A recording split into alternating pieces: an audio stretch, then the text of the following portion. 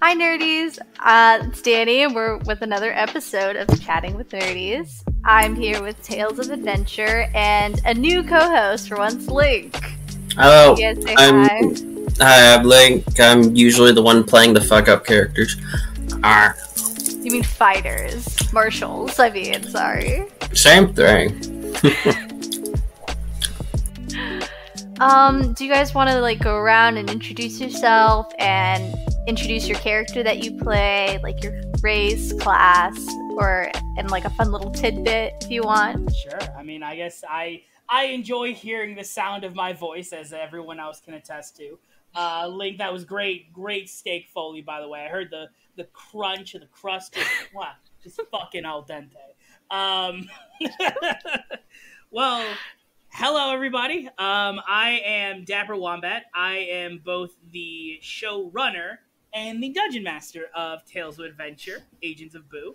I basically play all of the other characters that these lovely fine folks I have with me today don't play. I'm Natalie. I play Pax, a changeling / mimikin, same thing, different name, rogue.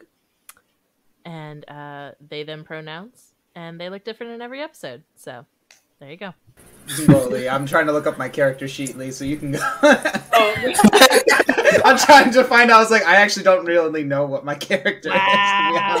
Wow, you're going to be so unprepared, so unprofessional. You didn't say anything. You give me shit about this. You've been giving me shit about this for years. Oh, hey, look, get loaded. Oh, hey, look at that.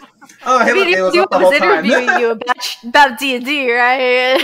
Again, this is the actual how it works in D&D. You're normally stalling, or your DM is stalling. Normally, it's our DM. He's lucky that we're not in game this time.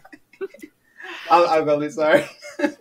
My name is David. I play a rationally logical, overly curious fallen Asmar Packkeeper Warlock named Zara. That is a mouthful, I know, but our DM has forbidden me to shorten it. So I didn't know we were doing full intros. Damn, I didn't do it in my voice. Okay. Oh god. Oh wait, y'all got character voices? I do. Jared does. Emmett does. You said it now. You got to do it. You got to. Yeah, you have to do it. Oh, now. we can do it. We can do it. You got to commit to the bit. Oh man, this will take a second. Hold on. Oh, you're gonna love this. Hey everyone, I play a rationally logical, overly curious fallen Asmar Packkeeper Warlock. My name is Zara. I love it. I love it. 10 out of 10. Hey y'all, I'm Lee. I play the character Seraph, who is a stoic but well-meaning revenant. He is my zombie boy son and is a literal ball of fire. If you listen to the podcast, you will know exactly what I mean when I say that. Okay. I'm curious now. Can you elaborate a little bit? Don't piss him off. Okay. Yeah, no, that's a great rule of thumb. Yeah, just don't he has a heart of gold. He is all for justice and law, but if you piss him off, he will kill you. And he will set you on fire. Okay. No taken. So can y'all tell us a little bit about your current campaign that you're doing now? Just kind of overall plot, I guess. Sure. If there is one. Hey. If there's one, yeah. It's whatever the DM says is a third of the plan, and that's pretty much what we go off of. Yeah, technically. So so basically, kind of the plot, in the very least, the synopsis for this is basically for this particular season, as I've kind of broken it up. Hopefully, we'll have more seasons, as time goes on. But this is more of kind of an introductory style. Not only an introductory for the players to get to know each other, but introductory for the players to know some of the the NPCs that they will be interacting with, as well as just kind of a introduction into the world. For the current episodes that we have out now, we just had one that dropped yesterday, as of this recording. That is, I believe, episode 10. which is kind of when they wanted to go out, have like a night in the town, and kind of do some karaoke. But I guess a best way to fully describe kind of Agents of Boo is a mix between the Men in Black, Witcher, and with a whole lot of Hellboy thrown in. All right. I think that's the best way. Like a cult, it's urban fantasy, diesel punk, magitech, occult mystery, hodgepodge thing. Love that so much. You get all the best parts then. Oh, for sure. Were you gonna say something, Link? Oh yes, I always have the greatest questions here. Danny's got the normal ones. I got the fun ones. I have no idea what his questions are. So. Yes, I've kept them a secret. Nobody in my group knows anything. What is everybody's favorite weapon? Like, what's all your characters' favorite things to do? Weapons, fighting. Oh, I can go first on that one. To piggyback of what you had asked me, Danny, so my character is what's known as a blood hunter, which is a formulated class created by our wonderful DM. And so essentially I use blood magic, and I summon these 2 onyx axes, and I have the opportunity to set them on fire. And if I use up all my rune points, I can use my heart points to hack a motherfucker to bits while again setting them on fire. Beautiful. I love that. It's my... He is an angry man. He is literally Guts from Berserk. That is like the best way I can describe Seraph. It is my There we go. somewhat interpretation of the Blood Hunter class that came out for Critical Role and like for Matt Mercer and stuff, but I took the parts I liked and I kind of modified it to fit in this particular not only like homebrew setting, but also kind of a homebrew mechanics / homebrew game system that we actually use. Nice. There's just so much to read for a blood hunter, so I don't think I could ever play that class. Oh, for sure. There's like a gajillion things. And... I mean, I just like the fact that because my character is a zombie boy, that he can't actually die until he fulfills his life mission. So all I need to know is, oh, I can just burn up all my points and I won't die. I'll just go to sleep in the middle of battle. He'll just be like, oh, well, that was my last one. Y'all handle this. Knocks out. I love that. So we're going off like favorite weapons, you said, yeah? Yeah. I think for the most part, so as I said, my character is like overly curious, intellectual. So his best weapons are probably like, we call them hex blades. And those are basically like conjuration weapons. I can basically conjure any martial weapon that I want, and I get automatically gain proficiency with it. And it's like a combination of, you get that, you know, that mystical insight, martial prowess.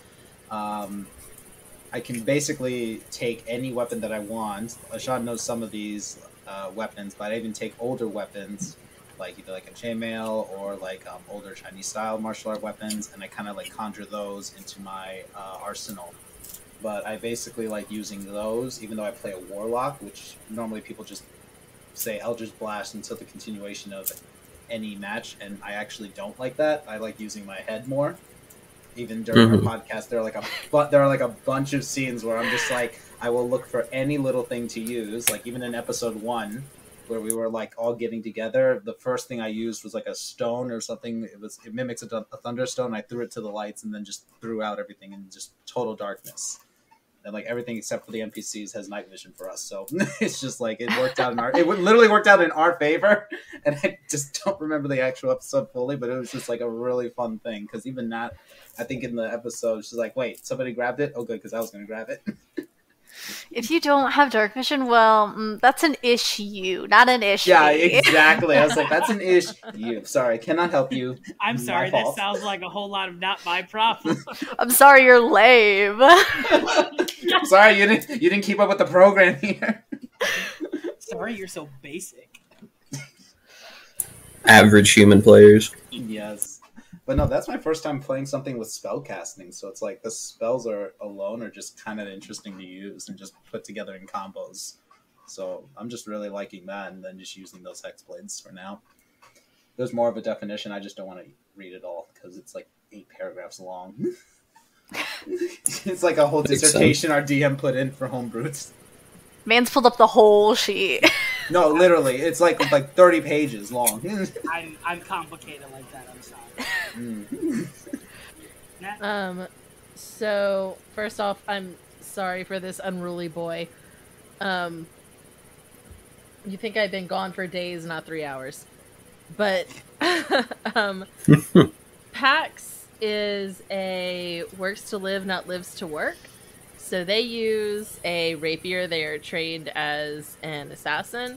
And so their go-to move is just clean and quick. Like, they want to get the job done and go out that night.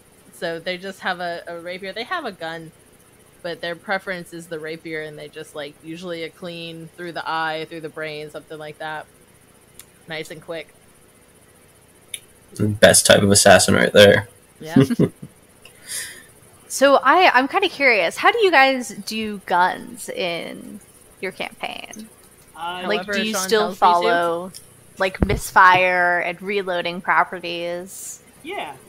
So there are misfires. I don't think anybody. I think maybe somebody misfired once, or maybe not at all. But that only really occurs when someone rolls like a natural 1, and at the very least, even though we've been doing this for like forever, I don't think anybody's misfired with a firearm yet.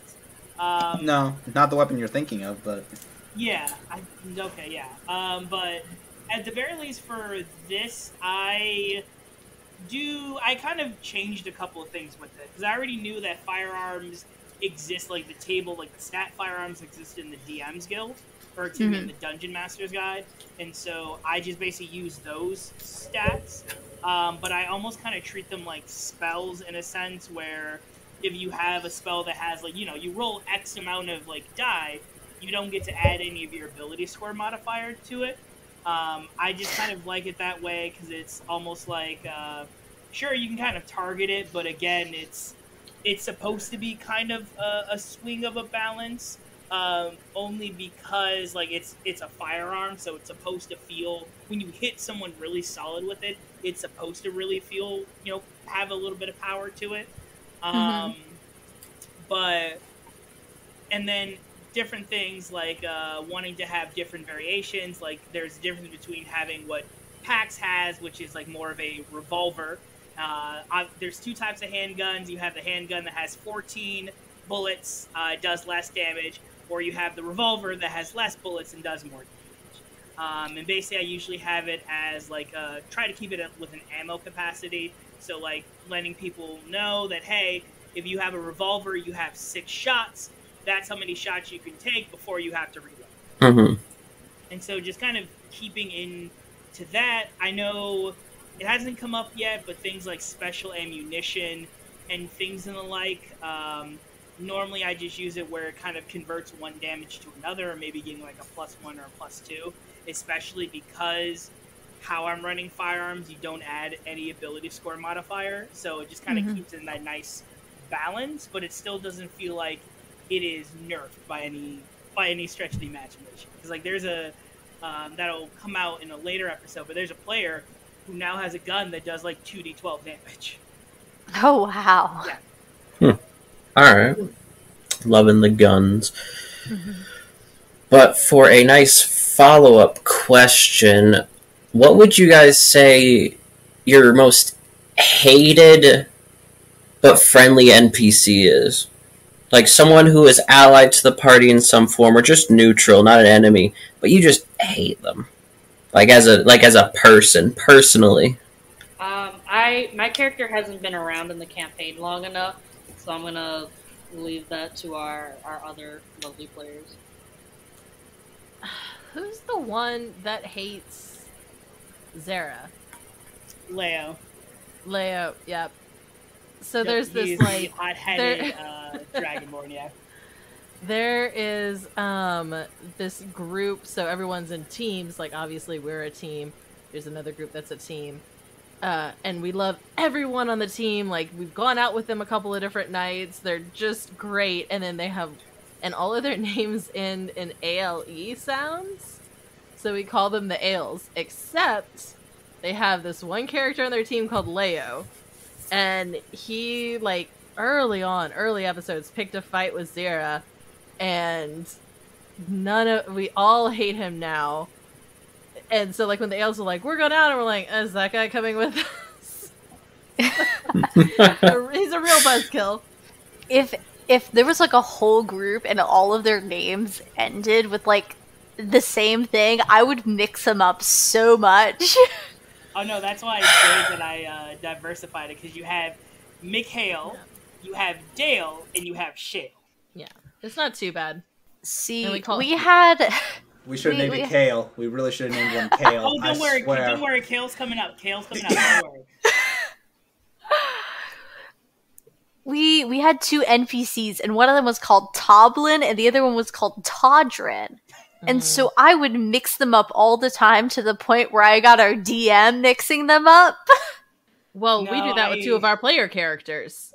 Yeah, because, while Lee, it's Seraph, go by Sarah. And David's character's name is Zara. So that's always fun.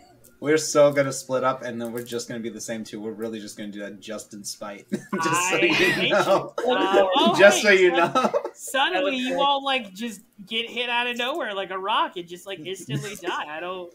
Oh hey, look! Hey, look! I used Vortex Warp.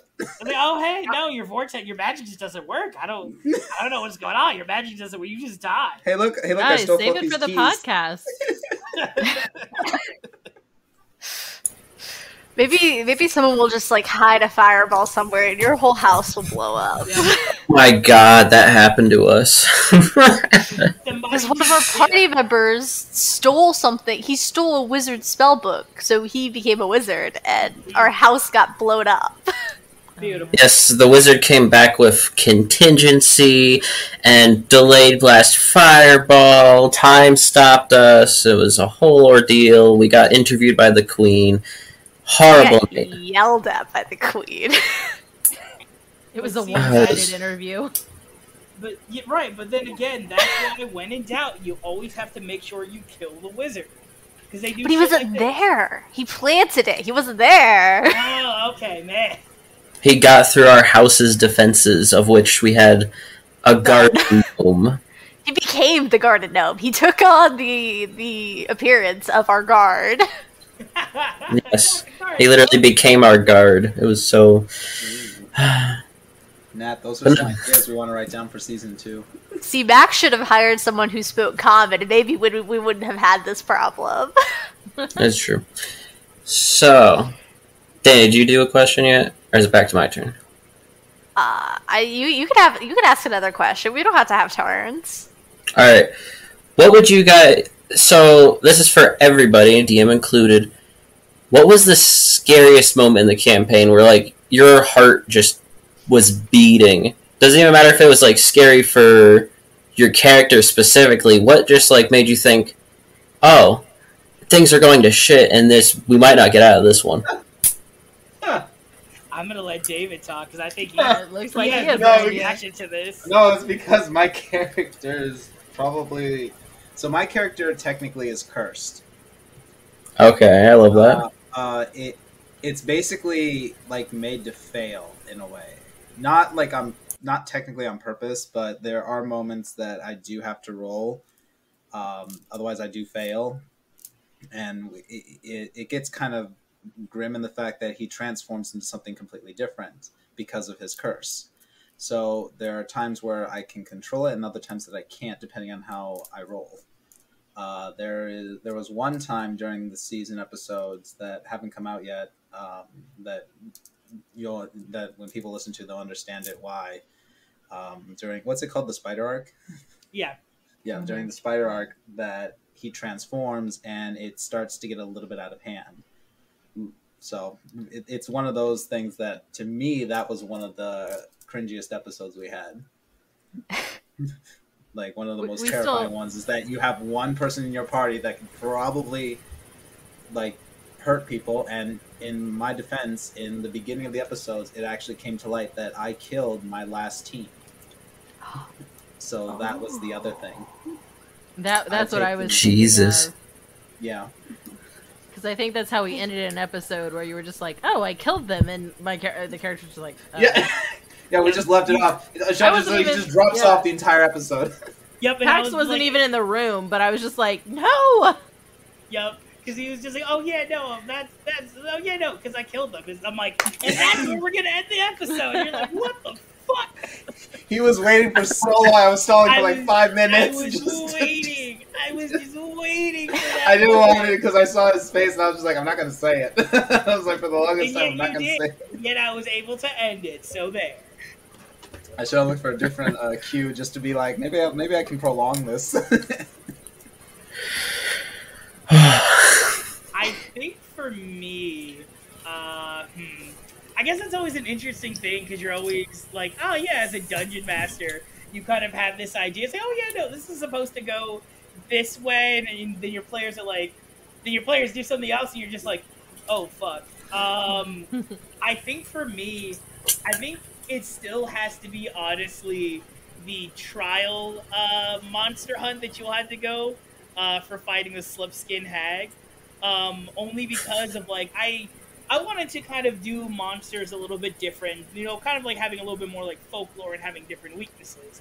So the monster that I put in front of these guys is basically in real life culture, it's known as a boo hag.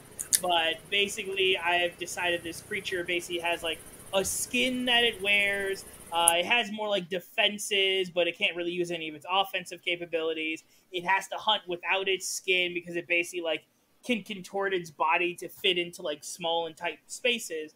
And the thing is, like, it smells horrible, but also it like paralyzes its victims. It basically crushes and squeezes the breath out of them.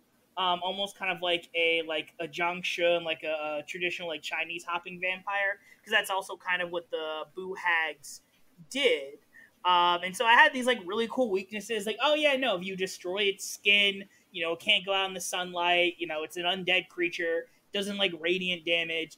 And I also threw in a fun thing where like it has, I think it's erythomania, the weakness that vampires have, where you throw a bunch of different things on the ground, they're like compelled to kind of count them. And I was like, okay, cool. You know, like I have enough things, like this creature is going to be kind of deadly, but I have like enough things here to be like, yeah, no, like, you guys can kind of exploit these weaknesses and be fine. And they tracked it down to its lair. This is like round 2, essentially, like of this fight. Going, I think like Zero was like, ah man, fuck it, that's it. And they, at this point, I should back up. At this point, they realized the reason why this monster was feeding was because it just recently gave birth to like a litter of these Slipskin Hags. And so I was like, okay, cool. You know, like they still got this. They can do this. And David, Zara, saw the cradle in the lair and is like, I'm going to cast Eldritch Blast. And his Eldritch Blast does fire damage. And obviously it hit because it's a helpless thing. And the cradle with all of its children went up in just flames. And I was just like, oh shit. Because they had the plan where they were going to like throw something to like distract it. And I was just like, well, that would work. But now this thing is like fucking enraged. So it basically said fuck that plan and went after him. And I'm pretty sure that thing basically got onto you and like squeezed you hard enough to like break your back and just to drop you. And so I was just like, oh, like the minute that happened, my eyes were just like, oh fuck. Because again, I make these characters with weaknesses, but I also make them pretty strong for a reason. Yep. Well, I mean, like if you were gonna kill them. Sorry, what were you saying? Oh, I was just gonna say I had gone out of my way to get alphabet noodles to throw at it, and I didn't get to use them. Yeah. I was like, it has to count them and alphabetize them. It'll take it twice as long. Yeah. And I was like, that was a great plan, but I was just like, this creature's like, nah, you killed its babies. It has nothing left to live for. Fuck Fuck. I love this so much. Amazing creature right there. Why do people always go for the children? That just makes the creature go to phase 2 immediately. That's what I always do anyway. You kill it first and then you kill the kid. I mean, I have a phase 2 as well, so. Yeah, having children. And? Someone isolate that clip. You kill it first. Oh my god. Yeah, it's like, you don't kill it first, then you kill the children. That's just like the simplest plan. Fuck them kids, bro. Yeah, fuck them kids, bro. Sarah's just out there in the field, murdering younglings. Again, he's like the whole rational thing was just like, well, let's see, I can do this and then do this. Yeah, this looks like the lesser of two evils. No, hold on. I specifically remember when you said we're like, oh no, fuck this, I'm irritated. That was in Sarah's voice, not yours. That was the whole reason why you're like, nah, man, fuck your kids.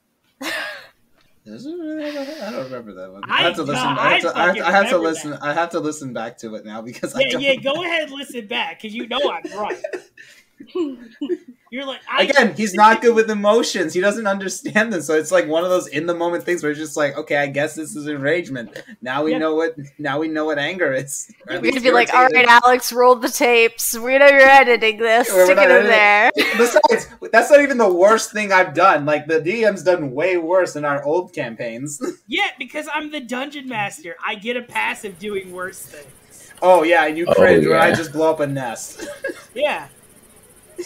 You had child enslavement. Who was it that was like, it's technically not a war crime because the Geneva Conventions don't exist? That's the face. That's him right there. That's the face. Oh my god. Danny, you got any more questions? Unless anyone else has some beautiful answers. Do you guys have any more oh shit moments that you would like to share? I think for me that was it. At the very least on my end, I don't think I really have any oh shit moments. I think it's less like oh shit, more just like ah shit. Trying to get some of this stuff recorded. Technical breakdowns, just programs not working right. Just like it was.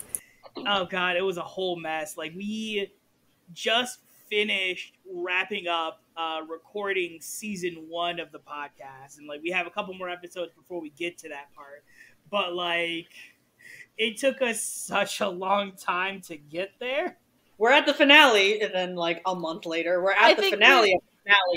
The finale was what, like 4 or 5 recording sessions? It was because we lost some stuff at one point. Like Sean was like, I just don't think we could do this, and I was like, sir, I read not 1 but 2 nonfiction books on podcasting for you. You don't get to quit. I wasted fiction reading time reading nonfiction on podcasting like a white dude with a beard. You don't get to quit this podcast. Yeah, Natalie sure did threaten me, like, if you fucking quit right now, I'm gonna fucking snap your neck. And I'm like, all right, hey guys, I got some renewed vigor. To be fair, I think I said I was going to bludgeon you with the books I had to read. Oh yes, that's what the threat was. That's much better. Threatening. We don't stab here. We bludgeon. Yes, blunt force trauma is more effective. It was the poetic. It was the books themselves. So I was like, hey guys, hey, woo! Suddenly we got a second win. I think we can. Gives us a short rest. It's like, hey, you all just magically get a short rest. Please don't kill me now. Yeah. You're like checking in the back into the library, and they're gonna be like, man. There's blood on this? Excuse me? It's not mine. It's fine. Why is there a bit of brain chuck on here? Oh, don't worry, it's not mine. I'm friends with like 3 of our local librarians. They'll cover for me. It's okay. They're like, we're gonna have to fine you for this. So how did y'all meet? How did you like get together and was like, yes, let's play D&D and let's make a podcast out of it? Oh god, I guess that is a while. I guess does anybody want to start with their how I integrated all of this, or like? So, I during COVID in 2020, I had a different internet friend who I had followed for Tumblr on years, and she started doing like Friday night hangouts for everybody. And I was in them most Fridays. Sean was not there like a ton. But I think he had mentioned something about a podcast in the general chat, and I couldn't find it in my my podcast app because it's I use Pocket Casts. But sometimes it takes a little while to like update their library, and so like 2 or 3 months later, I actually mixed it up. I thought it was our friend Heather who was doing it, and it was one of the Fridays that Sean just happened to be in the hangout that night, and I was like, "Hey, Heather, weren't you doing a podcast? What was that called? Like, I don't remember what the name was." And Sean was like, "Hey, that was actually me. Do you want to be in it?" And I was like, "Sure." I haven't played D&D because my IRL group hasn't met up since the pandemic, so I was like, "Yeah, sure, whatever." But it was a very weird kismet thing. Yeah, because I was just like, "Hey, you wanna join a podcast?" And you're just like, "All right." I mean, she hasn't decided to leave yet. Well, she's already bludgeoned me to death to like finish it, so now I gotta finish it. Right, I had to read 2 books. Yeah, so I don't know, David, Lee, you all have anything to add? I can chime in if that's cool with you, David. Go ahead. Mine's pretty short. So I'm still very, very new to D&D. I was a part of a campaign back when I was in school and had to like leave because, again, college. But Ashan and I were friends like before he invited me onto the podcast, and when I shared with him that I was like interested in D&D and whatnot, but hadn't had the opportunity to like find another campaign to join, that's when he was like, "Well, I got news for you." And I was like, "Oh, okay." So I'm still like learning, or I guess relearning a lot of things and getting used to just like playing in general, because it's been a very long time, and I was already like super new when I first did it, like way back when. Mm-hmm. But yeah, similarly to Natalie's story, he literally just asked me, and I said, "Why not?" Oh, yeah, at least you guys got asked. Jeez. Shit. I was just to be like, so was this just one big recruitment? Wow, you're just gonna throw me under the bus like that, David? I'll throw you under the train, and I'll throw you under the specific metro. I'll throw you under the Amtrak. All right, I see how it is. The funny thing is that Ashan actually got me started in D&D. So this was way back in college. I don't even remember how long now. It's probably been like 5 years ago, maybe longer, that he first did like a mini campaign. Like one night we were having like game night at a friend's house, and he's like, "Yeah, you all want to try D&D?" And I was like, "I have no idea what that is. I don't even play video games. I have, like I told you, I have this Alienware. It has not a single game on here. I don't play anything." So it's just like the first time he ever got me to do it. And he's like, "Yeah, you got to role play. You got to just make up a random person." And I did. And he's like, "Okay, change it." I was like, "Why?" "Because that's racist." I was like, "What do you mean that's racist?" I don't know. I thought we were, like, he said role play. I thought it was like, I didn't know what to do at the time. Like, I literally just made up a random person. I was just like, yeah, I just chose, I don't even know what I chose. I think I chose some Asian, and then I just went with a voice. And he's like, "Yeah, please don't do that." I was just like, God. I don't know what to do. Yeah, I don't know what to do. So it's just, that was the first time I ever did D&D. And it's just like, okay, so it took me a while. And then fast forward, the podcast, I was a part of the first campaign, but this is, I think, our third attempt? Yeah, this is the third attempt? This is the third attempt. Hey, third time's the charm. See, that's what I keep telling everybody. Yeah, third attempt's the... Yeah, that phrase. So, no, but like the first time, it didn't really... It was like an idea, and we didn't really invest too much time with it. But then the second time we got a few more people to recruit for it, and we were able to get through a season 1, but that was probably about it. And schedule-wise and COVID, all our schedules changed. Everybody, obviously life happens, so we kind of just deviated from that. I ended up moving states. I ended up moving 2 states, and now I'm in Florida, so we're all in different time zones now. And then the third campaign, which is now, has probably been the most ongoing.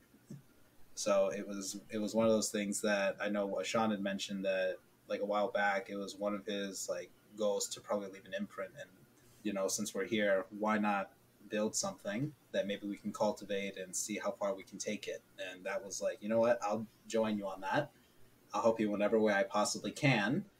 But that's pretty much what led to it. So I kind of been around with it each and every time. So no matter how many times it's failed, I'm just like, no, I'm here for it. Whenever you need it, I'll just be here for it. I don't know why I keep throwing myself into these situations, but I'm here for it. Maybe it's because he bribes me every single time. He's like, "Hey, I'll buy you food." I was like, "Okay, that's fine." I'm easy to bribe. Love and bribery go such a long way. And food. Very true. Yeah, like, I guess to kind of piggyback, I think I just kind of grabbed my own little group of, like, I don't want to say eclectics, but, I kind of grabbed my own little group, right? Like, I just saw who was kind of interested in, like, just kind of, like, feeling out people's vibes. And at the very least, I think everybody still very much vibes very well together. And I think that's also been a really big boon that I was able to, like, kind of hit the mark on that. But yeah, I knew, and I guess we'll kind of get into it later when the stuff kind of comes up. But like David said, this is the third try, and third time's hopefully the charm. But we have definitely gotten a lot farther with this group and just kind of like with everything that we have been able to do. And I'm always thankful that I had the opportunity to do all of this because of the wonderful people who want to continue to stay in this and to kind of like stay in my corner and deal with my nonsense of like the self-doubt of like, oh well, if this is going to become a thing, or like getting frustrated about scheduling and everything like that. And yet I still have such this amazing support group of players that it just kind of keeps me, and obviously the threat of death of getting bludgeoned by two podcasts. But I'm thankful and I'm humbled each and every day that I have an opportunity to play. Very good answer. Too bad it was a lie. Your lie detector just went off. Oh shit. Hey, those aren't admissible in court. That's true. Good this is in court then. Right. It's not a court of law, but it's a court of opinion. Wait. Can we do a campaign where we take the DMs to court and like all the players just come like against you, and you just have every single character from any possible campaign, and that's your campaign is a courtroom? Okay, it's like Ace Attorney, D&D. Yeah, exactly. Actually, oh my god. Oh my god, you know what? That's my first campaign that I'll ever run as a dungeon master. Anybody want to join? You are welcome to sue your DM. We're gonna do feeding Ace Attorney in the TTRPG. I love it. I will do it in Zara's voice, just for you. Oh god. I'm out. And that's gone.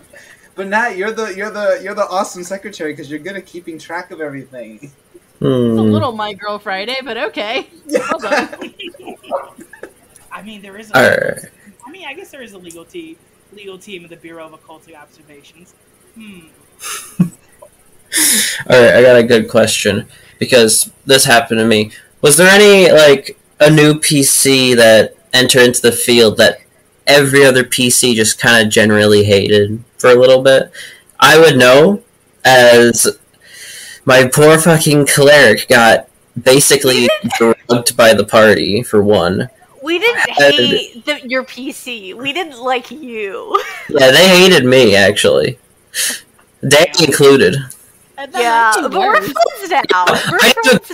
I need to explain myself. This was 2 years ago. 2.5 now, technically. So, yeah. I joined this campaign that's becoming a podcast 2 years ago. And all these people are like, hey, you should join. Because I was the only person looking for a campaign in the Discord it was being ran in. And I'm like, okay, this nice person named Jamie invites me, and I talk to the DM JJ. We all this fun time. We're making jokes in the group chat and stuff. And then I post it. The infamous gay stares.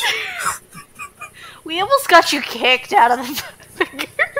Good job. I have been very well known as not being able to read a room correctly.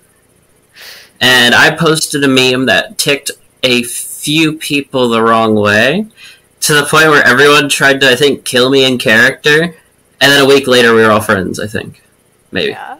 Well, because it was like, so, I think it was just more poorly worded, if anything. And we were like, oh, so you're saying it's easier to be gay than be straight in this society.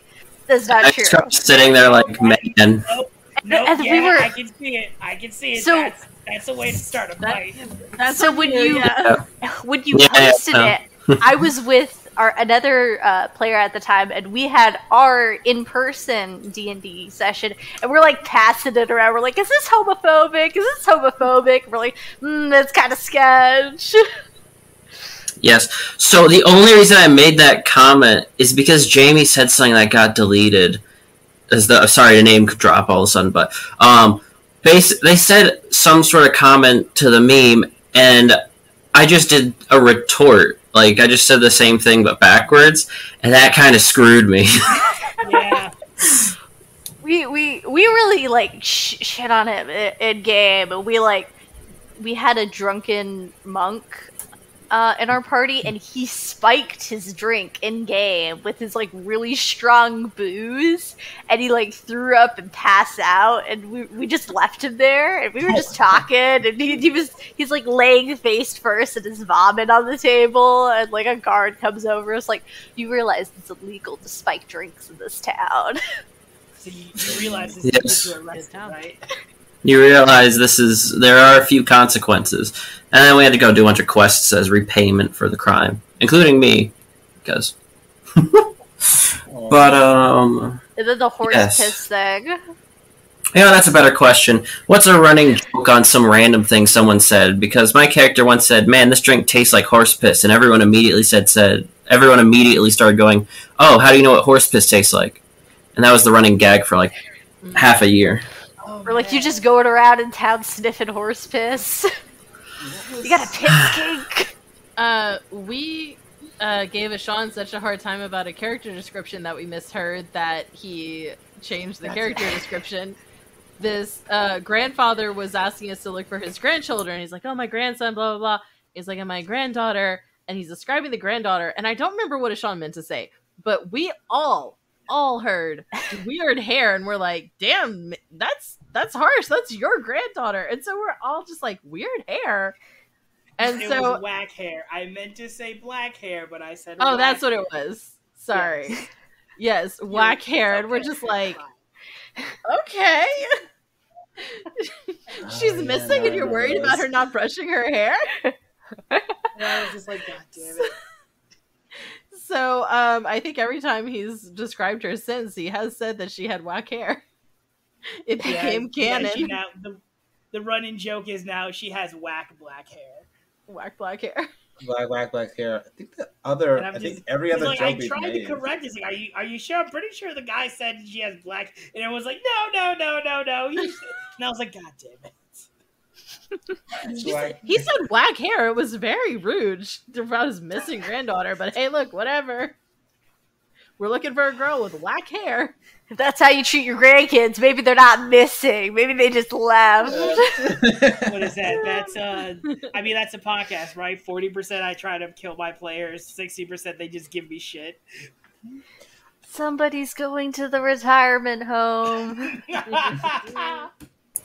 Oh my gosh, I love that. That's like amazing. I think the first running joke we ever had. I think the first running joke we ever had was that Ashawn could not pronounce one of our players' names in real life correctly, and it was like the best 4 weeks of my life. I forgot about that. That was like I think it's like every time the DM makes a mistake is the running joke in our group, because every single time he's mispronounced a name or missed an accent, we call him on it. Well, not only that. No fucking breaks. Well, okay, but you once crashed your computer. You said it's so bad. Yeah, it crashed. That's the thing. His computer crashed because he tried to pronounce his name. Yeah, had some kind of demon incantation accidentally. Jesus. That's like for like the first 5 episodes you hear, and the person whose name still haunts my computer to this day, Emmett the Zesty. Yeah, really. Speaking of, where is he? He's just really posted in the thing. Yeah, I was like, oh yeah. Speaking of which, the Eldritch Horror. That's a great ass segue. Yes. Speak of the devil. Sean, you should introduce him. Last name? Just to make sure say his name. What's his name? Yes, say his name. His name is Emmett. Emmett what? Emmett what? Don't fucking do this to me right now. Don't fucking do it. Land. His full name is Emmett the Zesty Strozeski. Hello. Oh, that's what's going on? How you doing? Any running jokes that you could think of now that you're here? Oh, yes. Wow, Yes. I should have been thinking about this. It's through a lot of questions. I could have written something up, but no. Yes. Time to panic. So, anyways, hi, I'm Emmett. I'm just an artist, nerd. I play D&D, obviously. And yeah, I just live in Southern California. Cali boy, don't know what weather is. And I play Roy Ellum, the equivalent of an Elven Ranger. And he's just a guy. He's old. That's it. 114? Yeah. How old are we talking? Yeah. Like grandpa age? Yeah, essentially. That's a baby. He's an elf. He's a 14-year-old boy, basically. He's a literal child. Is it too soon to add Tree Daddy to your intro? Just let it die, please. Yes, one of the other running gags. Just let it die. Well, it's been one episode. It's not a running gag yet. It happened last week. Don't worry. Give it time. Nah. Did we forget about holy cocaine? Nah. Emmett, the running jokes in our campaign are going to be your name and that. Oh no, it wouldn't have. Oh yeah. Yes. But I don't think that got recorded. Is the problem? I don't think. No, I remember one. We call Fluffy Father. We really need to release those tidbits that got erased and just like make an episode of all Is that. it Pop? Yep. Yeah. Oh god, I remember that when he basically told all of you all in the second episode to take a knee, and you just you just sat in his lap, and you called him Pop, and I'm like, god damn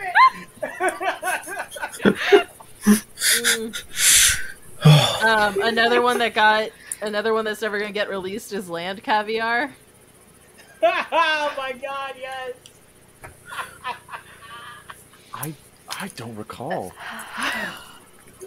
Oh my god. What was I even describing as land caviar? I think that's what it was. That sounds right. Spiders. We were going to get a giant spider to eat. Yes. Calamari. Land calamari. That's what it was. It was land calamari. Yeah. Oh my god. That's horrible. Trying to feed. I don't even remember what the creature was, but he kept telling us he was hungry. Yeah.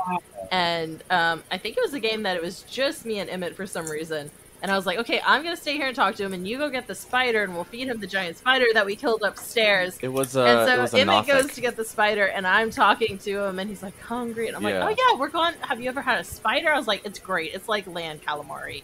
It's going to be, you're going to like love a test run. Yeah, it was indeed a Gothic. Yeah. This was the one shot that I wanted to be like, hey, how do you all play together, and also how do you all feel about this? Yeah.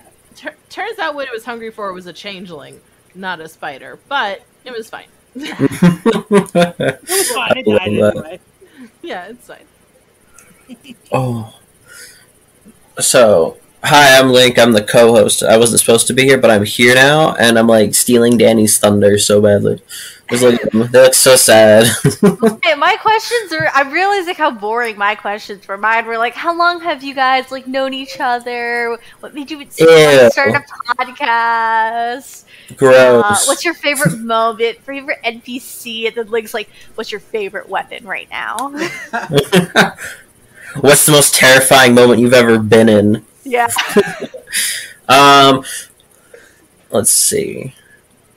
Actually, in the podcast. Oh yeah. I didn't know if it was just in general or Answer another question. In life. Yeah, terrifying moment. Go. My life is my terrifying existential moment. Podcast, My terrifying moment. That's what it is. Most Oh shit!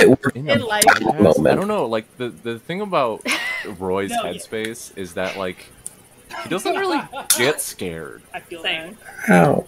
I mean, maybe during. No, okay. I think the only time he was ever like legitimately scared was in the dream sequence. That tracks. I think that's the only time he ever actually like. That is correct. Mm-hmm. Wait, the one that none of the rest of us were in? Yep. Oh yeah, that also got omitted. Oh, sick. Actually, no, it didn't, because I realized that since the new episode is out, we were able to save that episode. Oh my god. Oh no. All our dream sequences. Oh yeah. All of your dream sequences. You were pretty nervous about that tree baby too. Yeah, that's true. Cause like, yeah.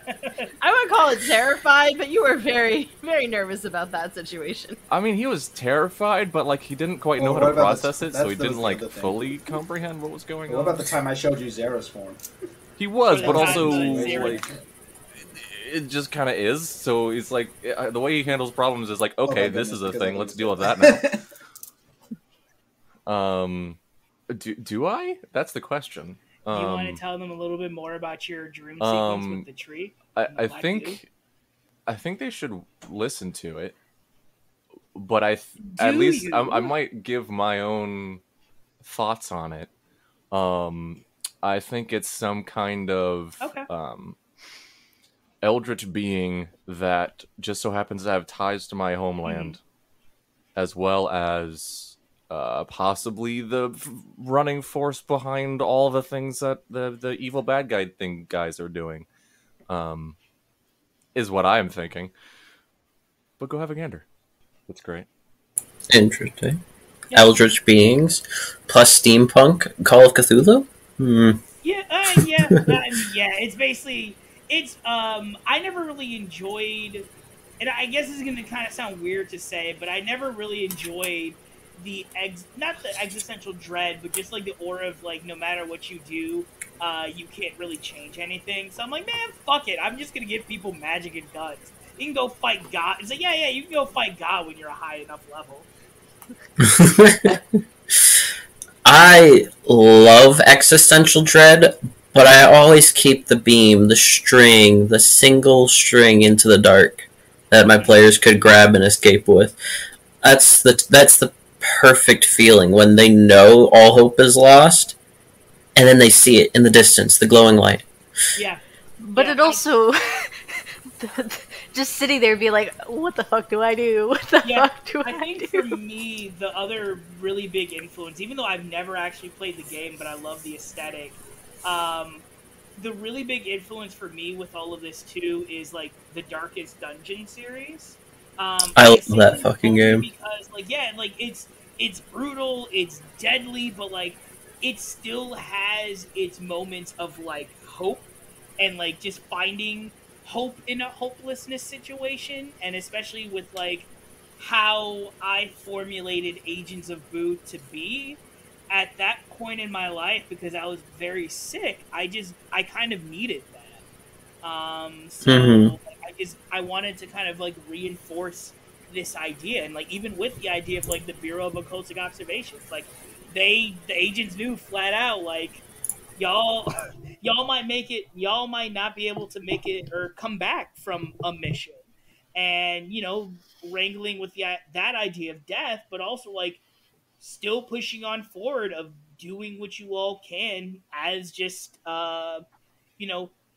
as agents in upholding this. Like even with the even with the season finale, I don't want to spoil too much of it, but like nah, you guys are just like, nah, let's fuck this up. Or like even a better example of this example that I almost kind of like cried and like I choked up at my players was and this is like from the first campaign. So David, you know exactly what I'm talking about. They had their trial period, they had their final exam, and they basically ran through a modified version of the Death House.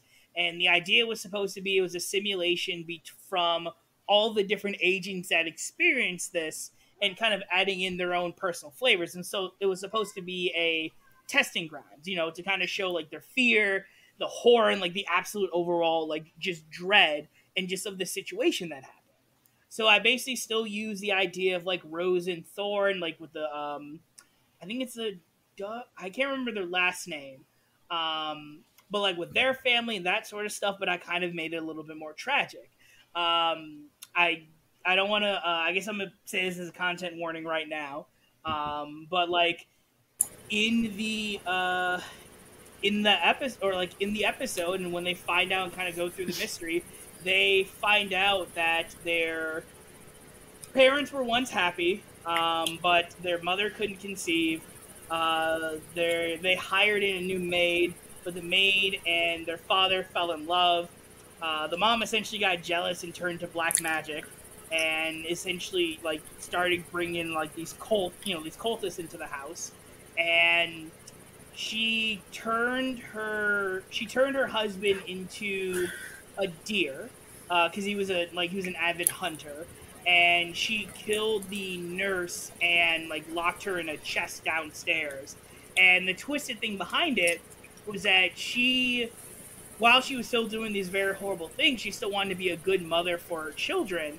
The maid, before she confronted the mother, put the children in their bed, like put their children in their rooms and locked the door to make sure that they couldn't get out because, you know, there's craziness happening in the mansion.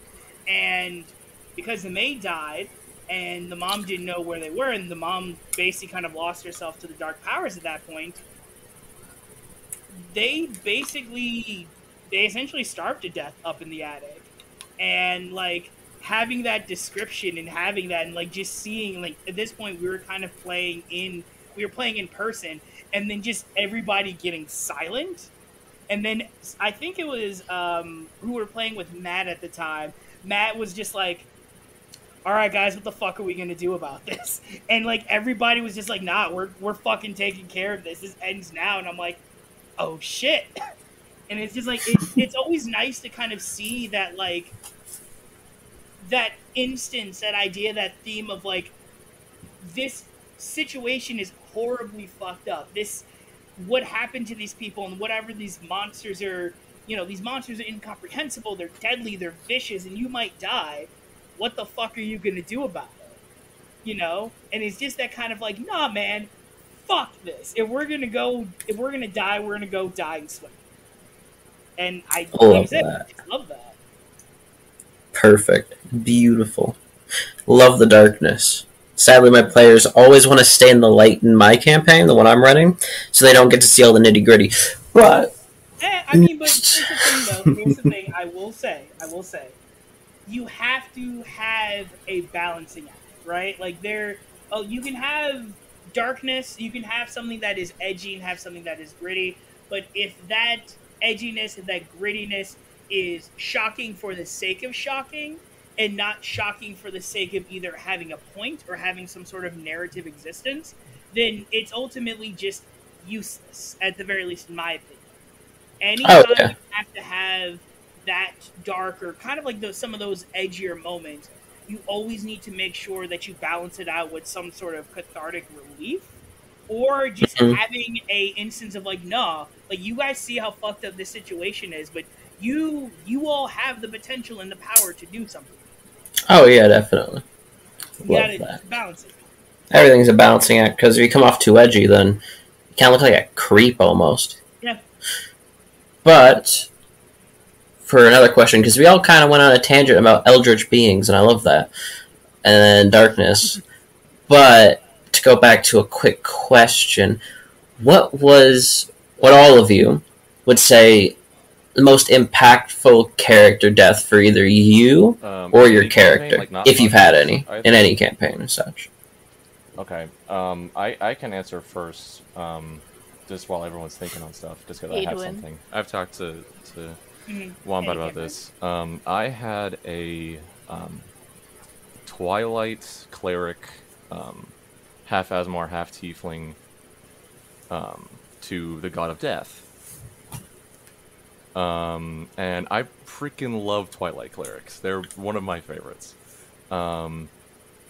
and at I think it was like level 3, level 4-ish, he died. Broken. I love them. And I was like, okay, well, this character that like I really enjoyed just suddenly just died. Like he's super stable, like he knows what he's doing, and I'm like, okay. So I was talking to my DM, I'm like, okay, there's a lot of necromancers around. What if he came back as a revenant? So him being a cleric to the god of death, suddenly coming back as an undead barbarian, no longer having cleric powers, seeming like he has been abandoned even though he is still doing his work. It was the only way I could get into a barbarian headspace.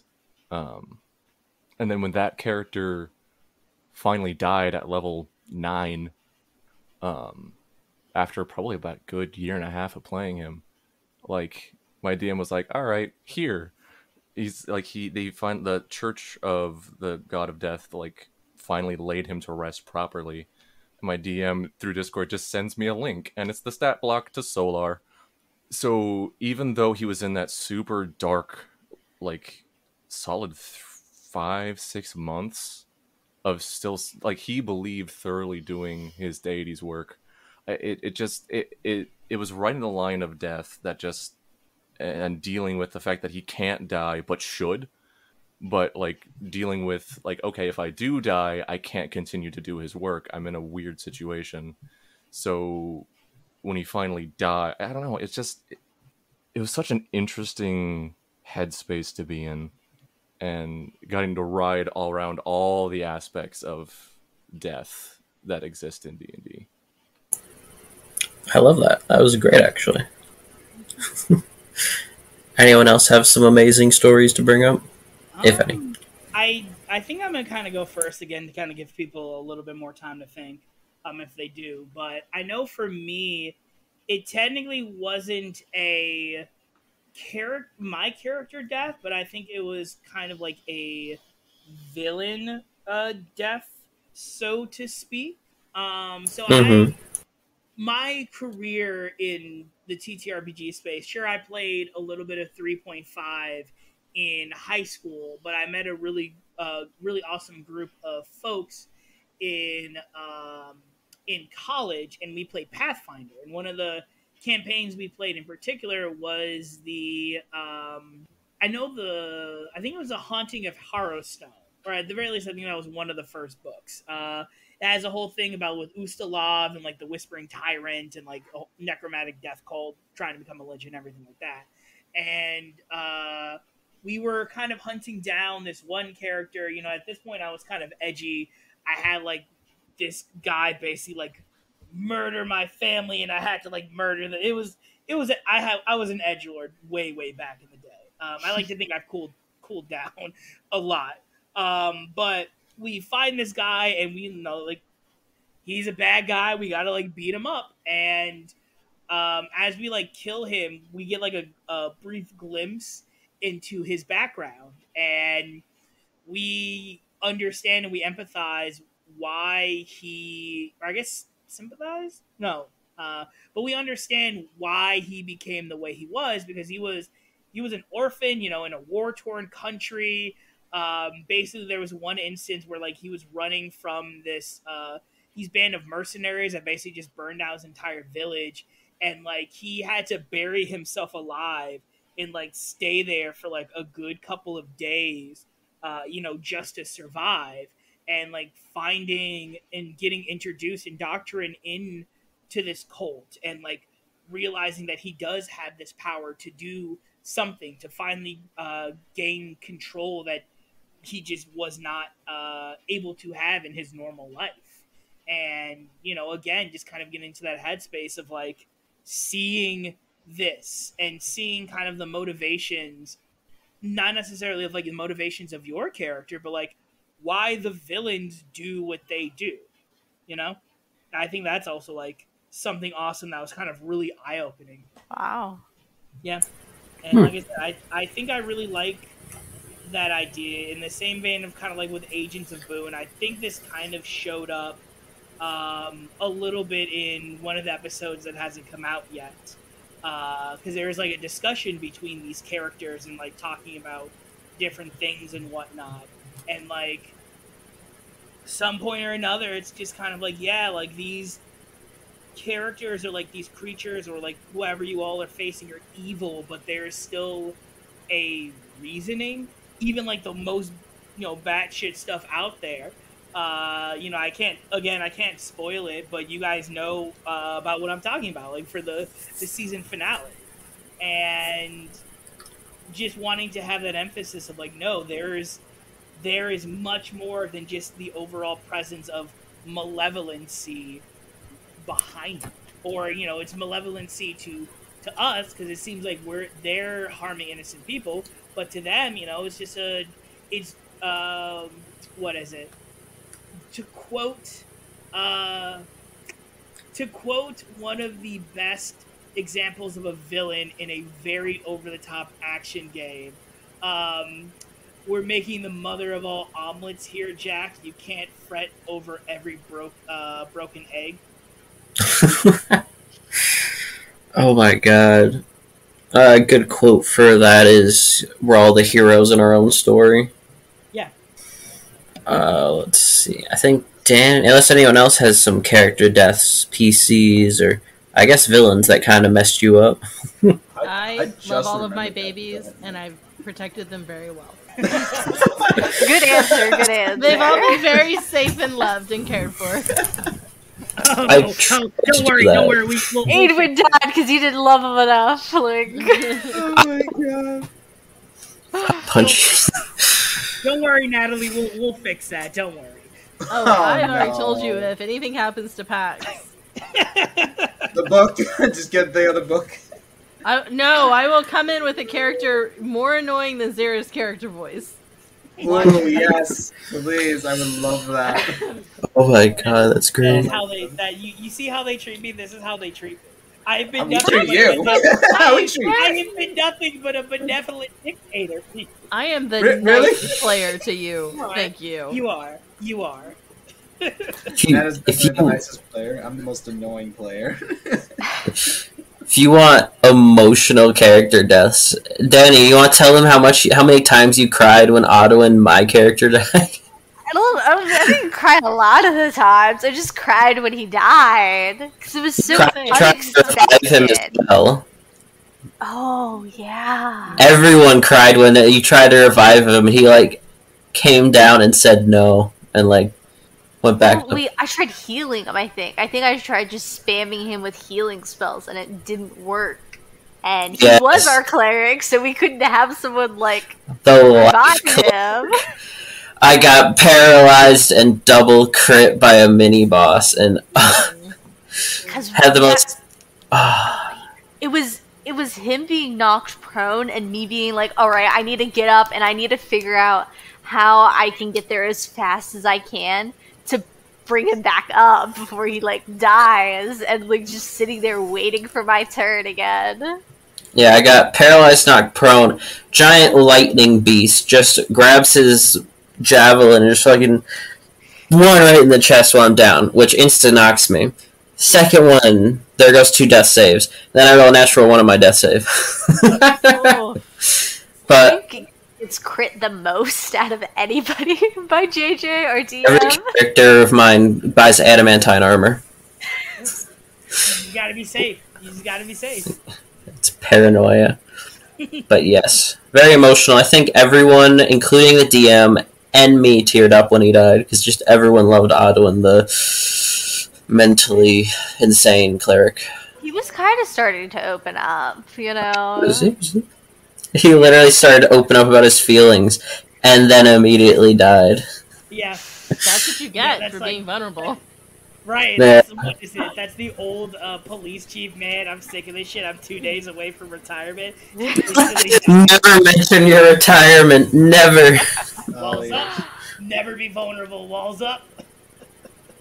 We had a DM NPC who revealed to us after Edwin's death that he was a spy for the government, and he was spying on us, making sure we weren't breaking too many laws and stuff, and we're like, Aidwood never knew. He never knew the truth. He died, and we were all upset about that. And they're like, well, he only revealed it because the DM NPC, aka JJ, started to cry when my character died. He's like, no way this spy who's become emotionally attached would do this.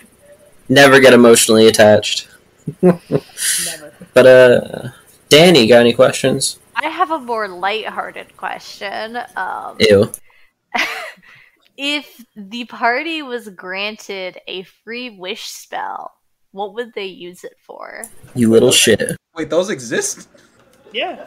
At the very least, stereotypically, or at the very least in the campaigns that I have played, usually at the end of a campaign, after the heroes save the world or whatever, they are usually granted a free wish, either from some sort of cosmic entity or some deity. Oh. Okay, I've never heard of this. Oh, because I've never used Or a it. random deck of many things. Well, it's also because we have never technically finished a campaign. That's right. Oh yeah, that's the thing. I've never ever finished an actual campaign before. I'm sorry. Only because he keeps ending everything. Hey, who? First off, that is not my fault. All right, people's schedules change and people get busy. Also, it takes money to run a podcast. True. I think Danny's asking this as I like giving very strong things to the party, and Danny's a warlock in my campaign who did very well giving out. Why I'm asking it, but yeah, you are. I asked this to the other sorceries and stories, so I wanted to see. But you guys got a 9th level wish. Anyone else got any ideas? What you would get? Oh wait, Danny, what did you wish? Or... Yeah, because I'm confused. Like, what did you wish for as a warlock? Because I'm a warlock right now, and I don't know what to wish for. So we had a PC's character die, and we were like buddies, and he died, and I was like, well, and my warlock in this big dreamscape. This is JJ's lore dump because he's listening to this. And my big dreamscape thing, my patron did a big lore dump, and he was like, this is the void, and it's like this is where all the souls go when they die. And so my character's like, oh shit, like my friend who died, he's in there, he's like having his soul eaten by the void. I gotta save him. And so now I'm like, I'm planning on using it to just get like a boatload of money, like 25,000 gold pieces, so I can like pay a cleric to resurrect him. But I was like, that doesn't work. I'm wishing it myself. That's fair. That's a very Hercules jumping into the river of souls to save Megara's soul. And we have a necromancer in our party too, who brought his soul back for a little bit to talk to him, and he was terrified of going back. And so I'm like, I gotta save him. I have to save him. He's my friend. I just can't let him suffer and have his soul be devoured. Yes, wishes of fun. I honestly don't think the party could agree on any one thing. That's not fair. Right now, yeah, at least. You know what? Yeah, not Roy right now, would. No. Well, wait. How about me not being cursed? How's that one for? We would probably let you have that. Yeah, that's true. I was like, how about that, so we don't die? I mean, you've handled it very well so far. Other than that one totally. headache you had that time, that nobody knows how you got that headache when you woke up. Oh yeah, that's true. Just find a cleric, remove curse, boom. No. It's actually a little bit the way I made the character isn't that simple. I wish it was, but I made sure that I'm like my own worst enemy. I make it so that way it's literally impossible to do it by typical means. Like there was one campaign I basically made an immortal vampire that Ashawn could not damage. He basically had to do 6 damage no matter what to try and average it out, and I would only still take 1 point of damage because I had certain healings, and I used his own rules against him on this, and I was just like, hey, I can take this and this, right? He's like, yeah, sure, okay. So that means I get auto healing, and if you don't do anything more than this, then I only take like half of it. And it was just like I never took damage whatsoever. And I was just like, I fucking hate this. This is why I'm never playing Monsters of the Week again. Yeah, that's actually it was Monsters of the Week. I played a vampire. God, don't get me started about how you just literally. And he can fly without restrictions. And you fucking shut the goddamn door. I'm still pissed about that fucking door. The door had a low TC. Shut up. Oh my god. I love the door. I love the door now. The door's my favorite. I want a monster door. Just so I can fold it into a paper mache crane and present it to our DM. Man, screw you. Just for that, I'm gonna throw a fucking door mimic at Mimics where they shouldn't be is my favorite. Be a friend for me. Yeah, there you go. I was about to say, it's a mimic. New friends. Oh, my favorite mimic ever. Danny, you can try to hide, but you'll forget about this anyway, so it doesn't matter. Ale mimic. You drink a piece of ale? Oh wait, it's actually a slime that just enters your cup. Alcoholic. The ale slime. It's colored like ale and it can bubble up just like it. You see a random glass on the ground? Don't drink it. Oh, I like That's a that good one. life rule in general. Yeah. Honestly. Yeah. No, I have negative ins. I was about to bring that up. I think the other see a one, chest full the of type health mimic potions, that I enjoy and it's all that just I've been mimics. seeing, is the health potion mimic. Or I was like, oh, that's You a buy really hands of have you seen potions. the thing in Tasha's Yep, it's where all it's just just like, mimics. yeah, this is a mimic colony. Mimics all the way down, Because baby. mimics can't mimic Yeah, or like an entire go building. ahead. Just like one mimic will be like 3 bricks, and then they'll just build a house out of hundreds of mimics. Yes. And some of them are sentient enough that they can like speak to people and barter if they feel like they can't defeat a party. Wow. So they just like become Party's this a meteor sentient swarm. thing, and it's so much fun. It is. Oh my gosh. I want to run, and I might have to see how I can make this work, but it's basically a normal, it's like a normal mimic chest, right? But the caveat is inside of it, basically you have like mimic swarms of gold coin mimics. The babies. Yeah, essentially. Or like one of them that Just shoot them like you did the others. I was about to say, I was like, I'll just shoot them. Well, you know what? One of the other very interesting things that I saw for like an urban fantasy, I saw this on Tumblr, where basically it was a mimic, but it was for like an Amazon package. So if any time you'd have like a porch pirate when they went to go steal it off the porch, it would eat them, and it would also grow larger. I love it. So it make it seem like that there's like something big in there, so it would invite more and more people to try and steal it. And I'm just like, that, I love that idea so much. Throw your cat at it. Beautiful. Your package is a mimic. Smack it a few times with a stick, see if it bites you. Rule number 1, throw salt at it. Throw your cat at it. No. If your cat gets eaten, then I think it was a mimic. But you might need to throw 2 just to be sure. Danny, more questions. Chop. Yes. Do you guys have any characters that are kind of like sitting on the back burner that you're ready to just like bring in, or a character that you were going to choose to play but ended up not? I have a backup character. I've actually made them. They're sort of like the character I do for one-offs and stuff. And it's a dwarf fighter. But she comes from a very patriarchal clan. So she's pretending to be a man. Because she wanted to brew beer, which her clan didn't let her do. She was a lesbian, which her clan didn't like. So she's pretending to be a man. She has an enchanted helmet with literally like one of those like yarn beards, but it's enchanted, so it looks like an actual beard. And one of her character things is she's a master, brewster, and her ale is called Totesaman Ale. So Tote's a man. And so she's my one-off character. Anytime I get invited for a game real quick or whatever, I just level her to whatever. and so she's my like back burner fighter. This like lesbian in drag, dwarf fighter. Drag king. We stand by our dwarven drag king. Yeah, king. Yeah. Yes. I love that.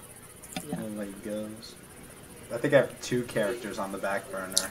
Now that I think about it. One's my father in our game, and the other... Wait, can I say the other? Or do you want to say the... Let's save it. Let's save Okay. it. That'll be future plot. Future. Yeah, but the one character, my father, technically is an old character that I played in both of the previous podcasts. Mm-hmm. And it's basically like somewhat of a spin-off and a continuation of where it left off. So that's where he comes into play, but he is currently MIA at the moment. Did he go out to go get the milk? Yeah, he kind of went out to get Actually, no. Sorry, I can't. I gotta stop you. That information is classified. Probably. Oh, yeah. He went out to get, Redacted. He went out to get redacted. Redacted. He went out to get, and then it just can, and he's also there. Beautiful. Oh my god. That was perfect. Thank you. That was amazing. Oh, no. I'm sure Alex will love hearing that in the... Hey, Sean, remember the improv classes are paying off. Yay! Fine. Oh my god. That is actually the funniest thing. Wait, so how many campaigns have you all done? So far we have completed a full campaign all the way to level 17, and our characters are now level 20, basically ruling the world. We're in like all the government positions. In 2 nations. But currently we're on campaign 2, and we're just trekking right through. Okay. Took us 2 years for the first one, and we're expecting 3 more. Nice. Oh wow. Is that really what the projected date is? It was supposed to be 3 for the last one, but then the boat incident. The boat arc! The boat arc. There was no boat arc. There was no boat. So, There is no boat in Ba Sing Se. There is no boat. That's what we say every session. So the boat arc was all of our characters put to their extremes, and everything getting so bad that we drew a card from the deck of many things and used Wish to just reverse the boat arc that it never happened. That's not why we used the Wish. Yeah, it was getting Taco it was for back. An NPC, technically. It was getting what? It was to get a sentient book back. Okay. Who was kind of like a party member? I don't want to say pet, because that's not... He wasn't really a pet. It was... So we have these things called artifacts. They're just powerful things that all of our characters carry around. Alright. Taco was our favorite PC, Crazy Craig's artifact. Sentient book, could cast spells on its own, but it's completely random. Wild magic table, basically. Taco, you mean like from TV? I just had to. It was right there. But Taco got killed while we were fighting the Mad Mage. Very sad, we all cried. And then, 2 years later, we're on the boat arc. We get handed the deck of many things by an NPC who says, fuck y'all, and then leaves the boat. And we're like, why go on this big adventure to save Taco? Because that was what we were doing. We were on the boat to go to another continent to get a special ring to save him. We were like, let's just keep drawing cards until we get Wish, and wish him back. Oh no! You fool! Surprisingly, it went better than expected, but our DM has the cursed deck of many things, so the Wish, basically, instead of just giving us Taco back in that moment, reverse the event that destroyed Taco, rewriting all time, and then it got skipped to almost the end of the campaign. Yeah. That's hilarious. And the person who used the card forgot all of their memories. They lost all of their memories. This is why I'm Forever. never giving you all a deck of many things. I'm not Please doing don't. There's also a card in. I just want to try it for once. No. In our DM's deck of many things, where it just makes one random person in the world hate you and want to like fight you on site. Oh my god. It's like, oh god, I sure hope we don't piss off Steve from. Yeah, I drew that. we never met the NPC because it was rolled on a T100 which NPC, and it was apparently the characters who lost his memory's father, like a level 20 monk. But he lived like 3 continents away, so I was fine. I think it was Dungeons and Daddies just released their own deck of mini things, so it's got all the traditional cards and then like daddy cards. Yes. So like one of them I think is like Birkenstocks or something. They were doing a video, but that's my main knowledge of deck of mini things. I've never got one in a campaign. It's from them pulling that in their podcast. Is that wishing for more wishes? Could that be our I wish? wouldn't want us to have one. I don't trust any of Wish for a deck of many things. Yeah, can we do that as a wish? Like a deck of many things? The deck of many... No, the deck of many things technically is its own bad thing, so nothing bad should happen. You should just get it. My character knew in-game what a deck of many things was and was like, no, this is trouble. Stop drawing cards. Stop drawing cards. They're like, we're going to sneak into our room. Like, it's a little sleepover and draw cards together. God, it's like, that's what we did. It's like having a fucking seance in a horror movie. And then we got 3 more wishes. Yes. And it was the DM NPC that got the wishes, so we basically just told the DM what to wish for. We didn't really have any like negative repercussions from the deck of other than the basic ones. Like we wished for really basic things other than rewriting history. But yeah. I mean we used like during that was like a we didn't have any like unforeseen negative consequences. Yeah, well, I mean, yeah, pretty much. Other than the fact that the stuff we wished for always somewhat blew up in our faces. Like, during the BBEG fight, we got sucked into basically his own mini-plane, me, Danny's character, and the BBG, who was like one-shot. Because his special item that he was using to just kill us all blew up. We all got sucked into a plane forever. And we barely kill him in there. And we're just stuck there for eternity, both dead, because we both blew up in the final fight. And someone used the final wish we had, to wish all of my friends back, and everybody that the party knew just appeared, dead bodies and all. Like, dead party members who got buried, and random people we met. Everyone just appeared in the BBGs. Oh, what's his name? The Goblin Man? He would have been there. Yeah, everybody.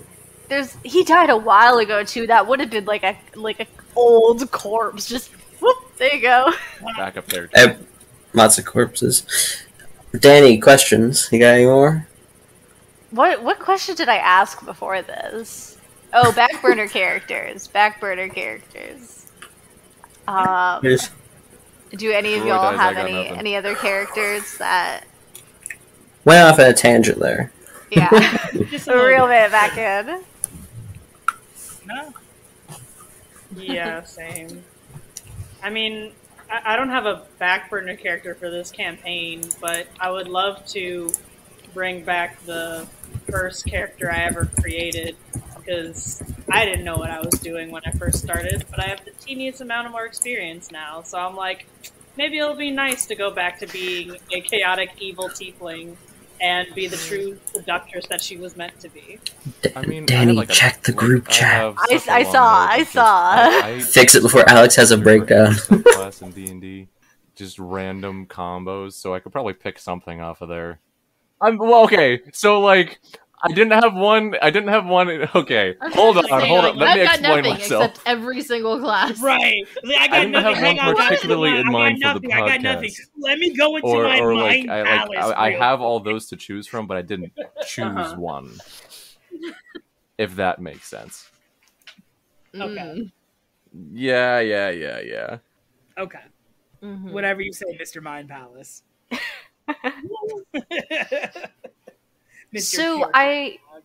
So in your guys' campaign, is it like the agency you're working for called like Boo? Or so are you? Is that like is Agents of Boo y'all's like campaign? So is that the y'all's actual like group name? bureau is the Bureau Or of Occultic do you have a Observations, different one? which is Boo. So our team name. Go ahead. Hold on, we have a number which I've written down. It's somewhere. Yeah, we're like team. We're team number. Yeah. What? No. I'm getting there. Yeah, you have. So we have a number. We actually have like every squad has its own number. That was but not the actually I the was laser thinking weasels. of. Hold on. No, I know the Squad, whatever. Yeah.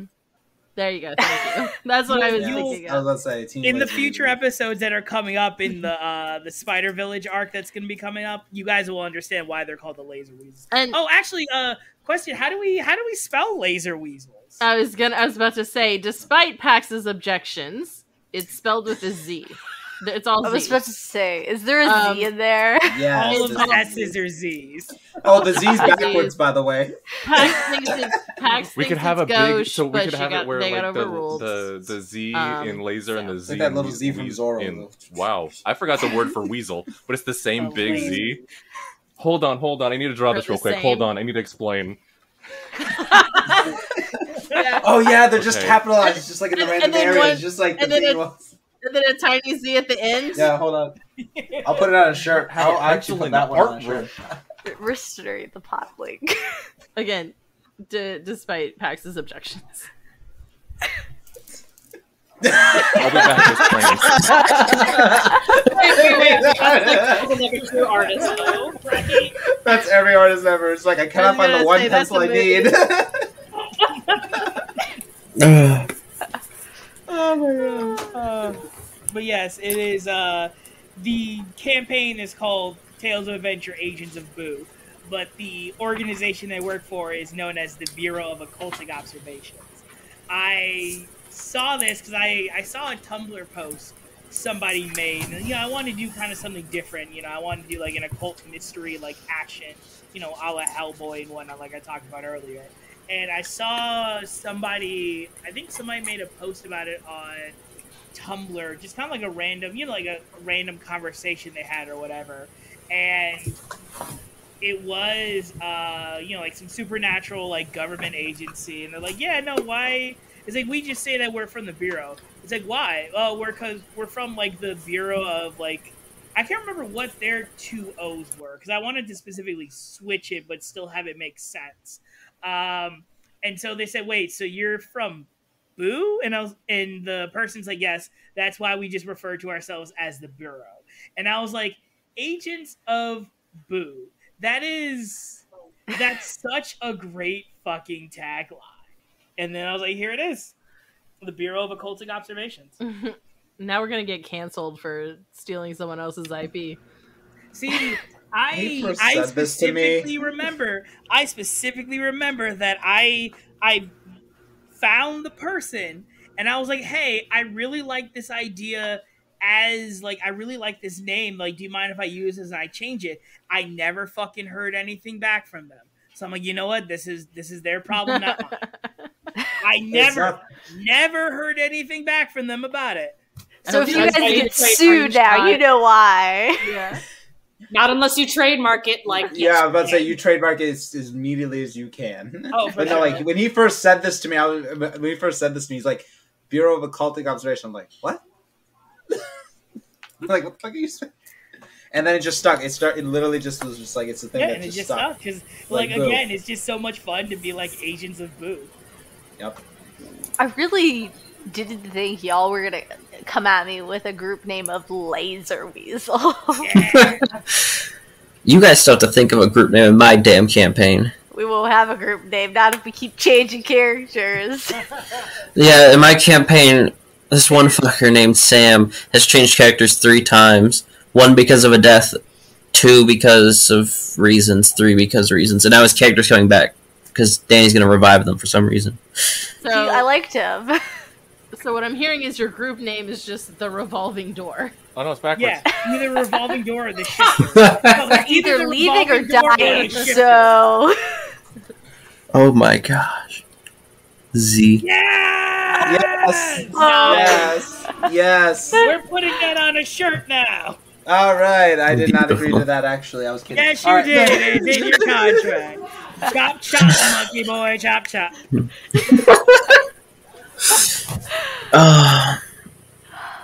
Alright. I should probably think of another question. What is your guys' snack or drink of choice during a session? My family has a problem. Seaweed chips. Depends on the day. It's true. My family buys 7 gallons at a time. These are like the fastest fastest answers we've ever gotten. It's because we drink They're and eat these $3 during at Target. the session. Dr. Pepper. Jesus What? That's true. You really just said clearance. Right. It's not bad. 7 gallons of Arnold Palmer. Well, I guess that's really only like $20, which really isn't that bad. It's not the money, it's the amount. It's like 2.5 weeks. Gallons. If it lasts you about a week, that's fine, right? I was gonna say, how often do you have to get 7 more gallons? That lasted the 5, but rest it's only of me and my my dad life. drinking it. So you drink about half a gallon a day? How many people are in your family? I said we have a problem. I wasn't lying. Okay. Quarter of a gallon every day. You're the people they write math problems about. Yes. I think for me, it has to be.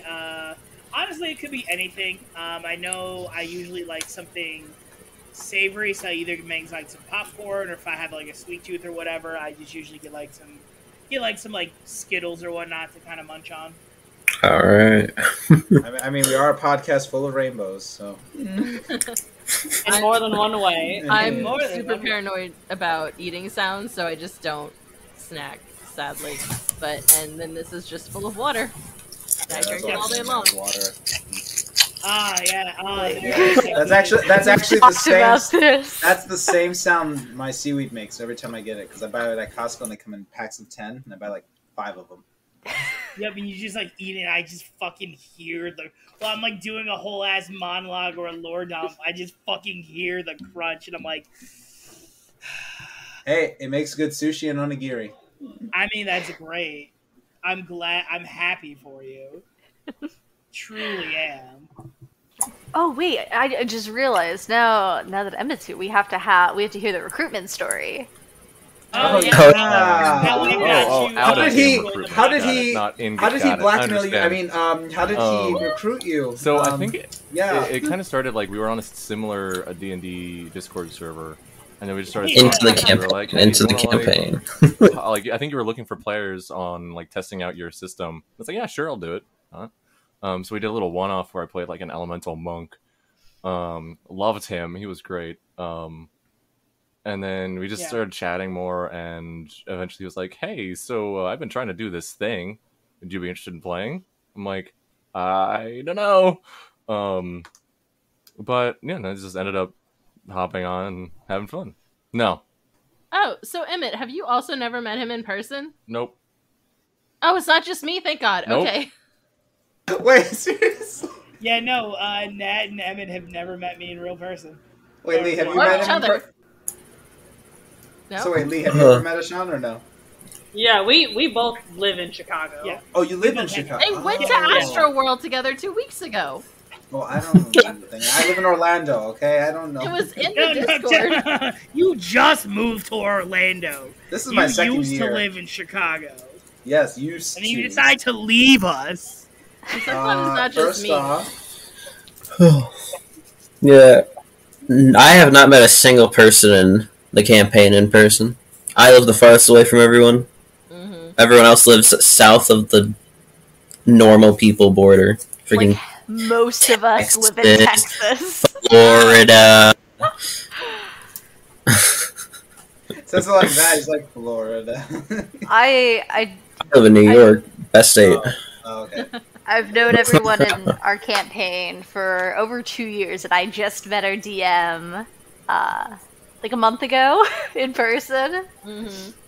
Yeah, And then sometimes another. Oh, sorry. No, what were you saying?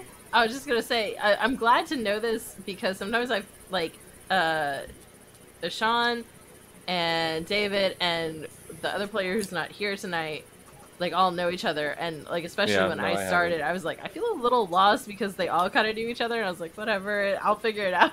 So I'm glad to know it's not just me. Yeah, we have a couple of people out of state. Our DM, his roommate, him and his roommate's other friend, and then there's me. I invited my friend from college. Mm-hmm. And how the internet is, baby. Yeah, and Max and JJ live like an hour away from each other. Never met. What? I'm the wild card for one. I just appeared one day. I literally recruited myself in. I just said, "Hey, I want to join that campaign you're playing." First they said no, because they're like, sorry, we have too many people. And then all of a sudden I get a DM randomly like, hey, a spot just opened up, we kicked someone because they wouldn't show up to sessions. I stole his spot, like, right when JJ opened it up, I immediately, because I had another friend who was in it, we lived together, and they're like, he's gonna open it up soon. And I was like waiting on my phone for like 20 minutes at least for it to open up so I could get the slot. Yep. Yeah, the campaigns we were in, the server, now dead, sorry JJ, used to have like 8 different DMs running campaigns in it, and it was pretty lively. And, so yeah, you had to... Our DM's friend group. You had to like fight to get into campaigns sometimes, because people would just be, bam, filled up. Sounds like back when I did local theater. It was like, if you weren't in the director's group, you weren't getting cast, which is part of why I quit. Do you have any... This is the only campaign I ever do. Like, I don't have any other campaigns. Yeah. So would y'all ever, like, plan to meet up in person and have, like, an in-person session? I know what a Sean looks like. This didn't answer my question. Why does that sound so hurtful? You said that with your whole chest, but like with venom on your tongue. What have I done to wrong you, my son? Rangers in the Rogue. You said that with your whole ass chest. Wow. I'm good. No, I'm going back. I'm going back home so I can visit them.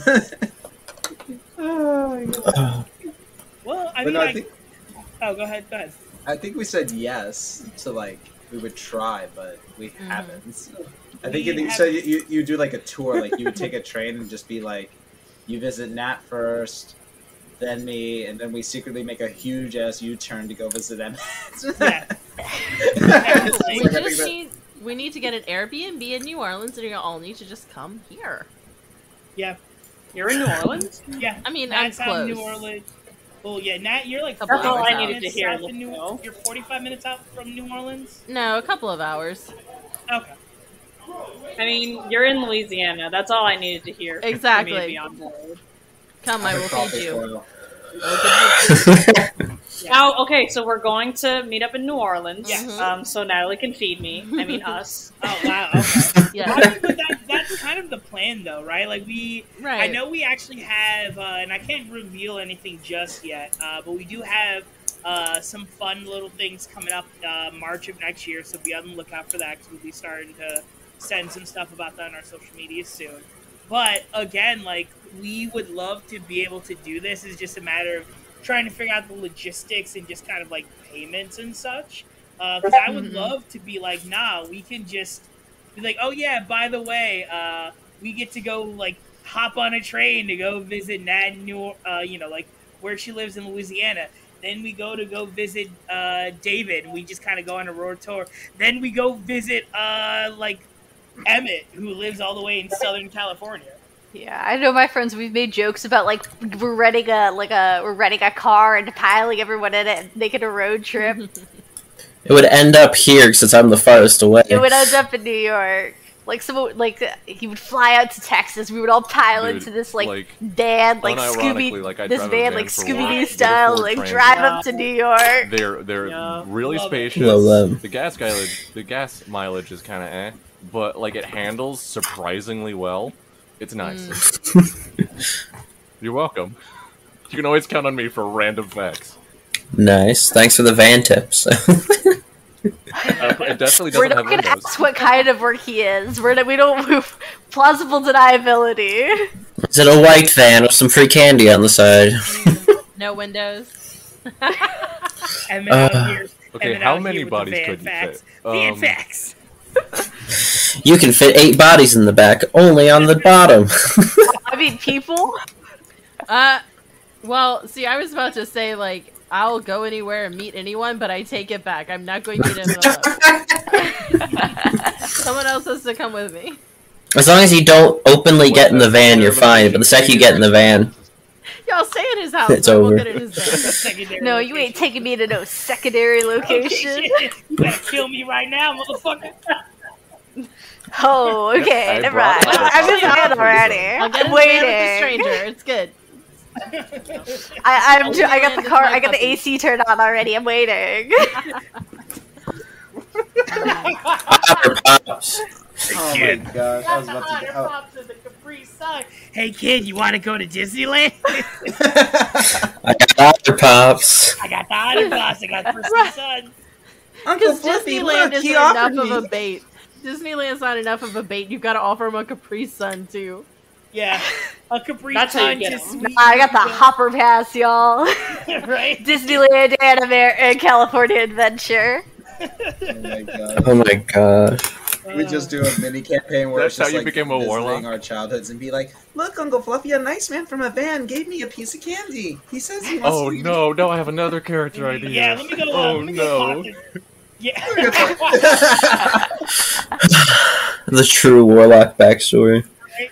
Oh no! He's too powerful. The van with a big ass plan. He has a. No, I'm kidding.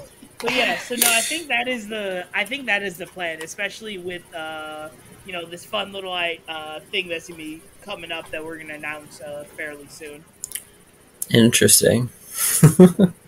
Nice. Trying to think. Because I ran out of questions on the first question. I've just been, like, balling it. So. Y'all answered all the questions I had written down. Actually, enough. Though I'm so sorry. There's another commitment that I have, so I have to sign off right now. But it was awesome meeting you two. Oh, yeah, it's Thank you awesome. again for so much for coming out and taking time out of your day. Yeah, I mean, I guess if we have no more questions, I guess is this a good time for us to kind of wrap up then? Yeah. It took about 2 hours. Probably the longest one you guys have done, right? This is the longest one I've done. A few tangents here and Well, there. this My is sessions nothing run for 5, us. 4, 5 Right, hours. guys? We played for like 4 hours one time. Yeah. I think the longest I've done with you is 6. the longest I've run with the Sean is 7 hours. Yeah. Oh yeah, our sessions are long, but Yeah. No thanks. I will never beat my 13-hour long finale. Oh my god, Insane. that's what are you commitment. talking about? The first campaign I was ever in, the one that went from level 1 to 20, we ended on a 13-hour from like 9 p.m. to next morning. I want to convince everyone session. to do that. To I just get do a my brain day. gets so dead. Like even everyone, running clear out the this game one for day even in your just, like, schedules. We're 3. just gonna play D&D for hours. Jesus Christ, that's a live stream of mine. Yeah, see, I was gonna say, I could play that, I couldn't run it. Like, literally, I can play for hours, but you get maybe 2 hours out of me if I'm running a game before I get cranky. Yeah. See, we just we'll have like a normal session, and then midway through, we can just have Max run his one shot. One of our players just run his one shot, and then we just go back to session. I love that. Give our DM a little break. Alright, well, do we Yeah, need to wrap I mean- up so Lee can go? Yeah, I yeah. think so. Since we keep getting on tangents. Time flies when you're having fun. Right? I don't know. Do you guys want us to just kind of do anything that we're trying to promote, or? Yeah. If Go you guys for wanna, it. like, yeah. All right. Where well, can people like find your episodes? What's your Twitter handle? Yeah. Well, you can always find us on our Twitter and Instagram for the podcast of Agents of Boo. So that is at agents_of_boo. You can always find me on Instagram under Corrado Vermil. That's KingDapperMille, and on my Twitter of King Dapper Wombat, that is at KingDapperWombat. We release new episodes of our podcast, so you can find us on Anchor. You can find us on most now channels, like on Spotify, Pocket Cast, Anchor, Stitches, iHeartRadio. I think the only one we're still trying to get onto is Apple Podcasts, still for the time being. But we release new episodes every 2 weeks on Saturdays at 12 p.m. CST. So go ahead and come watch us and watch our PCs as they go through a Magitech Diesel Punk world, and they are tasked to hunt monsters, kill wizards, and get loot. Of course. Alrighty. It was lovely to have y'all. Thank you for answering both of our questions. And thanks for having us. Yeah, thank you. Yeah. All right. Bye. Yeah. Have a good night. Bye. Good night.